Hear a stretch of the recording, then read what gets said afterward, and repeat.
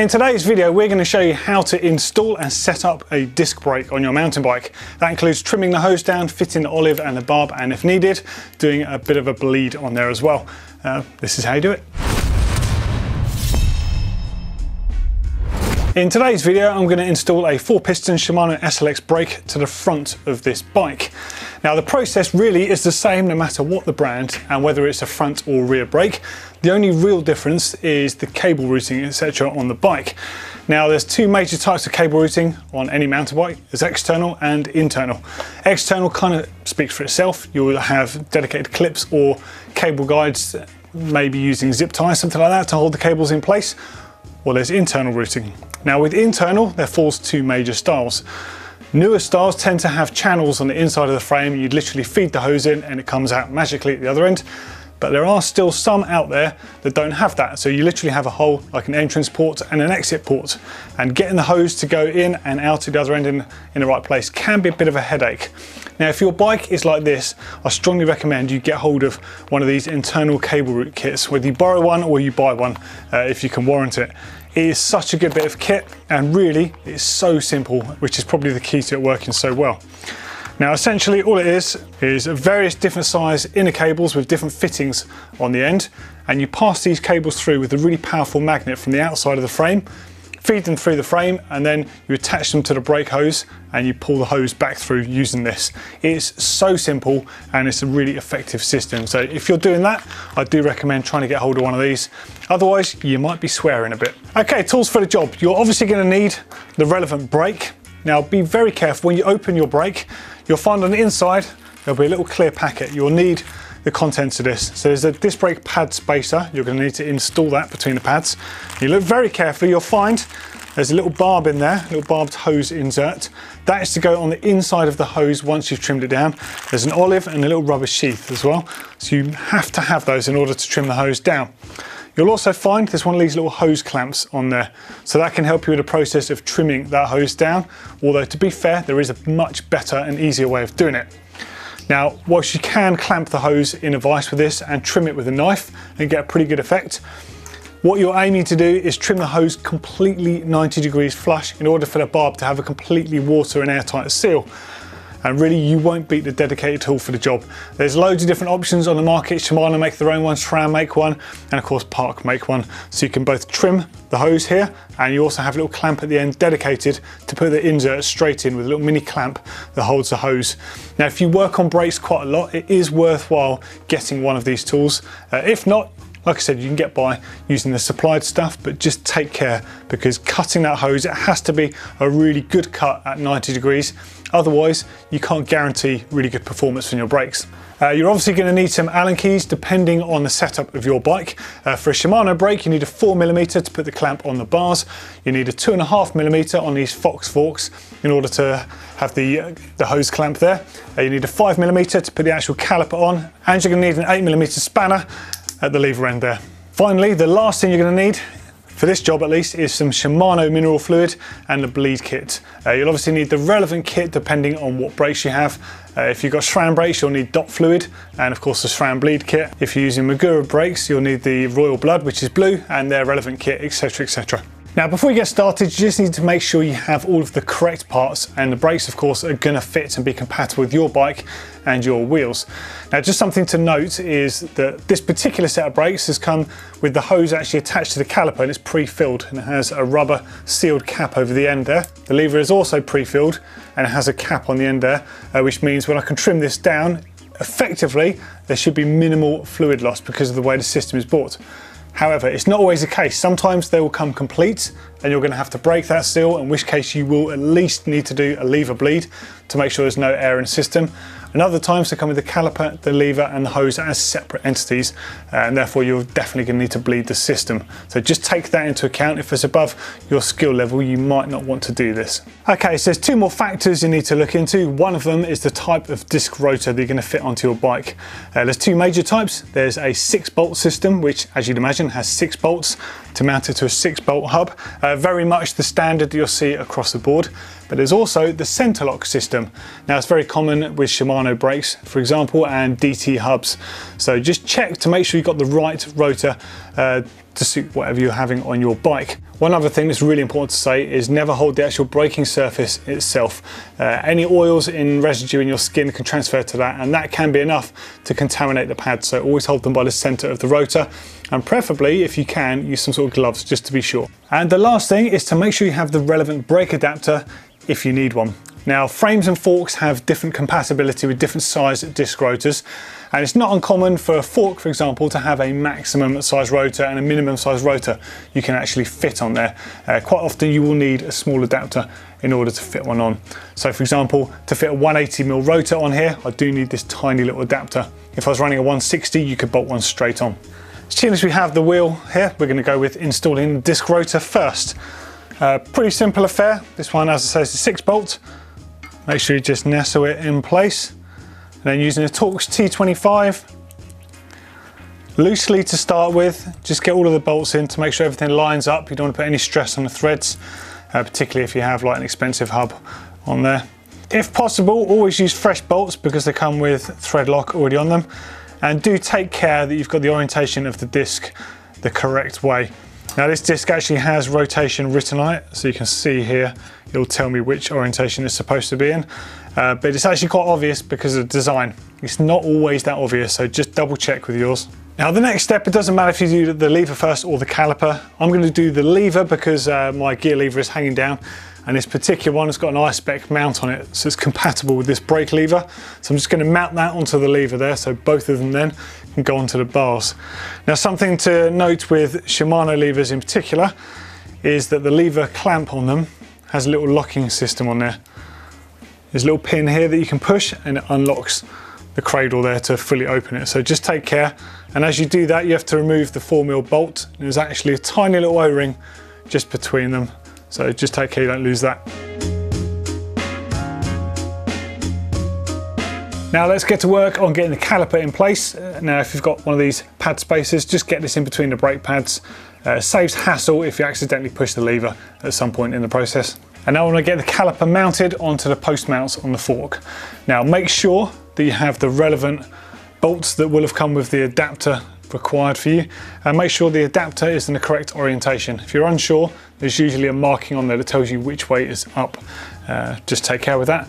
Get the caliper on, nip it up. You don't want it tight because you want to be able to move the caliper in order to make sure the brake pads aren't rubbing on that disc rotor at a later stage. And then the final thing we'll do before you ride the bike is a bolt check to make sure everything's safe. So don't tighten it at this stage. So you want to get your hose routing absolutely nailed. Now for the optimum braking and the ease of maintenance, you want your hoses to be as short as possible, but you don't want them to hinder any movement on the bike.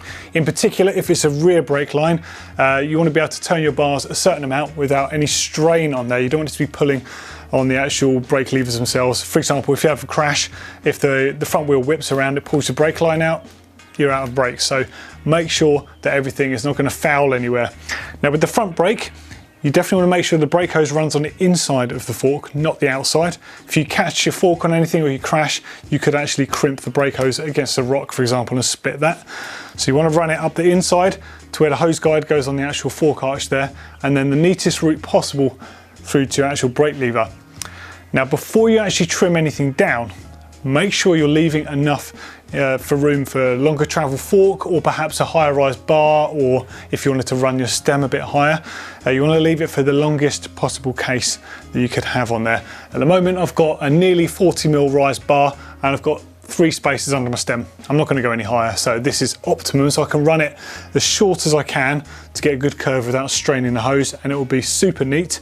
An added benefit is it looks neater, it makes less noise as well. The longer your hoses are, the more chances of them just tapping on each other. Now there's one other thing that factors in here, and it's called the banjo fitting, and that's on the back of the actual caliper itself. Now if you undo the 4mm bolt just the tiniest bit, you don't want to let any fluid out of here, we're talking just loosen it, you can then move that banjo fitting, and what that enables is you to get rid of that arc. You can actually have it leaving the caliper at a much neater angle, and actually technically it makes it a shorter routing as well. So you want to get this as neat as possible. The same goes for the back end of the bike. Make sure it's exiting the caliper and it's making its way to the frame in the shortest possible distance and as neat as possible as well. Obviously with a full suspension bike, just like you're leaving room at the handlebar end, you want to leave enough room for any movement of the back end of the bike. So it's actually quite a good idea to cycle your bike through the travel before you commit to basically shortening your hoses. Now we've got the hose exiting the caliper itself via that banjo at the optimum angle. I just want to make sure I've got the hose routing exactly where I want it before I determine the length of the hose for trimming it down. So I'm going to mount it to the fork arch here using the supplied mounting. Bear in mind, it's a tiny little Allen key here and it's very easy to round that thread out. So this is literally to hold it in place. You don't have to anchor the thing down. Now, depending on the model fork you have, some will have an Allen key fitting like this. Others will have a zip tie fitting here. So if that's what you've got, get involved at this point. Get that in place and then you can make a real accurate cut point for the hose. Okay, so two things to take into account before you trim your hose down is making sure it's routed the correct way at the bars here. I'm going to go over the top of my shift hose, which you might think is a bit long, but I've got this set up to allow for a 480-degree bar turn. So in the event of a crash, if the bars spin around, it's not going to damage anything. So I need to reflect that with this setup. So I'm going to run this over the top of that. And then, yeah, all right, I could run it as short as that, which would be super neat and tidy. But if I turn the bars to 180 degrees, it's not going to let them go. So I'm actually going to let the bar go to 180 degrees and see how long the hose needs to be to allow for that. And that is at this point. So that's how much hose I'll have there, which still looks nice and neat. So I'm going to put a sticker there just to give me a little marking where I need to make my trim. Now at this point, if you don't have one of these dedicated hose cutters, you're going to need to remove the caliper from the bike with your trusty marking there and do this in a vise using the cable clamp. However, I've got this, so I'm going to do it whilst it's on the bike here. Now, something just to accentuate here, this will be slightly different depending on the manufacturer of brakes. On the end of here, there will be an insert on the end of this hose. I can't reuse that. So when I trim this, I'm going to need to reinstall a new insert there. Now this bit is really important. Because of the fact you need to have the little rubber sheath that goes over the end, this needs to go on first before you put the insert in and before you have that 8mm nut and the olive there, because otherwise you can't get this on afterwards. If you think about the order, looking at this brake here, you can see you have the nut, then you have the olive that goes in and makes that seal, and then you have the barb that sits into the end of the hose. So just make sure you get the order of things correct at this stage.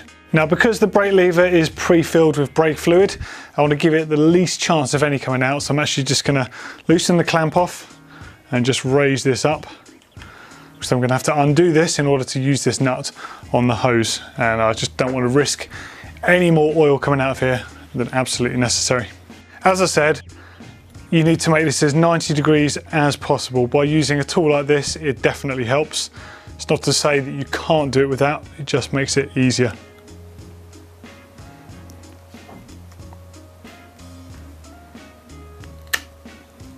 So again, note the order. Rubber sheath goes on first. Then goes on the threaded nut and the olive that are complete together. Last piece of the puzzle is for the insert to go inside.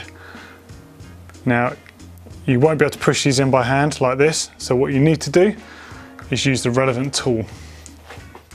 Okay, so now, literally a case of inserting this into the lever and carefully slide that into place. Now, one thing to pay attention to when you're securing this 8mm nut, it can turn the hose. Now, it won't make too much difference with your front brake routing, but it will make a massive difference with the rear routing if it twists the hose. So just be sure that you don't let the hose twist as you're tightening this in. And this does need to be tightened all the way in because it compresses the olive. Whole job of it, the brass olive, is to compress and not let anything past it. And the last stage is to just slide the rubber cover over the top. Okay, so we've trimmed down the hose successfully, but we still don't know if we're going to need to bleed the lever yet. There could still be a tiny bit of air in there from when we trimmed the hose down. So what we're going to do is remove the pad spacer from the caliper. We're going to install the front wheel. We're going to set the caliper up so it's not dragging, and then we're going to see how the lever feels. If it's pulling too far towards the handlebars, and it does suggest it does need a little top up of fluid at the lever end there. We'll deal with that in a minute, so let's get the wheel on first. Okay, so I'm going to kind of do two things at the same time here. I want to see if the caliper's dragging and also feel the lever, see if I'm going to need to bleed it. So it is dragging, and the lever is going a little bit towards the bar, so I probably will top up the fluid. In the meantime, if you hold the brake lever on, and then you can just nip up the bolts on the caliper, and you should find most times that will be centered, or near enough centered. You might need to fine tune it from here. And I would definitely go back and check the bolts afterwards. Okay, so now I'm just going to remove the front wheel once more and return the pad spacer in there, making sure those pads are spread apart as they should be. And then I'm going to attach the bleeding cup to the lever there, and then hopefully you'll see just a few air bubbles pop out, and that's probably all it needs at this stage to get your brake feeling absolutely spot on. Okay, with the pad spacer in place, it's up to the lever to remove this little Allen bolt from the top, giving access to the master cylinder there. Now when you install the cup into there, a couple of things to observe. It's only got a plastic thread on here, so make sure you line it up and don't over tighten it. It has got an O-ring there to form a seal. It's supposed to be a delicate process. And make sure the plunger is fully sent home, because the next step you're going to do is fill some oil into here, and then the whole point of this is you remove the plunger, and then hopefully any air bubbles that have got to the top of the system here will just migrate through there, replaced by oil when you pump the lever. And you just tighten it till it stops. There, no more. Plunger is in place, so now I'm just going to top up in here with some fresh mineral fluid. Okay, so what we want to do here is just tap that brake line and see if anything immediately comes out. There you go, one little bubble. And then we're just going to give the lever a little pump, and you'll probably see a couple of bubbles come out here.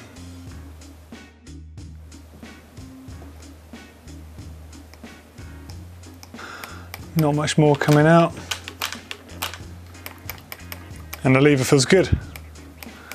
Feels just like the existing back brake on there. So that's it, that's all this brake needed. So now you replace that plunger. And then very carefully remove the cup off the lever. Now it's very easy to spill some of the fluid, but thankfully mineral fluid isn't too corrosive to your paint surfaces, but it could still get near other braking surfaces, so do take care when you do that. I'd recommend putting a rag or something around the bars to try and catch this, and then you want to get that bolt back in place as swiftly as possible. So have that ready, and then the cup can come off, and make sure that the bolt has still got the olive on there. That's your little seal, your little O-ring. Now you will get a tiny bit of overspill just as that nips up. Now ideally you want to use some isopropyl alcohol or some disc brake cleaner just to get rid of that residue around your brake there. Okay, so back down to the front wheel. I'm just going to remove that pad spacer once more. Just carefully remove that. Put the wheel back in place, and we're going to check that feel of the brake again, and then double check to make sure the caliper isn't rubbing and it's doing what we want it to, essentially, and repeat if necessary. Okay, so it's not dragging, that's a good thing. I'm happy with that. The brake feels exactly as it should do, and I've still got further adjustments I can make at the lever blade there for lever travel and how far away it is from the bars. Last thing to do, and most importantly, is a full bolt check. Now obviously I shouldn't have to remind you, a brake is a safety item, so check and double check the caliper bolts, check your disc rotor bolts, check your hose clamps, and make sure the brake lever is in a position that suits your riding style and it's tight enough that it's not going to move around like this one does currently. Yeah, so get everything dialed in nicely, and then you can go and hit the trails. That's all it is. It's pretty simple fitting a brake as long as you follow a basic principle. Just to emphasize the point, it's pretty much the same across the board no matter what the brand, and we've got a whole host of brake videos on our channel that can help you out, whether it's Shimano brakes or SRAM brakes or anything else. There should be some links underneath there to help you. And if there's anything that we haven't made as far as braking goes, let us know. We might be able to make the video and help you out. Thanks for watching. See you in the next video.